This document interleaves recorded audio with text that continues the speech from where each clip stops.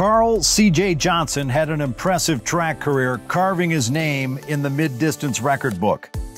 C.J. holds varsity records for events no longer held, placing him forever in the top 10. He owns the fifth best time in EMU history in the 200-meter hurdles at 24.4 seconds, and in the indoor 600-yard run at 1 minute 9.75 seconds. CJ was a MAC champion in the 500-meter run in 1987. The 400 was CJ's sweet spot, making it to 2 NCAA meets. Moving outdoors, CJ was the only EMU track athlete to double in the open 400-meter and 400-meter hurdles at the Mid-American Outdoor Conference in 1987 and 1988. He ran the third fastest time in EMU history, 50.76 seconds in the 400-meter hurdles.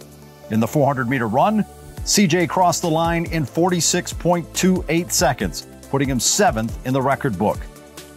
CJ also played a crucial part in the 1986 4x400-meter relay, where his role as the anchor for the indoor and outdoor teams helped achieve current varsity records.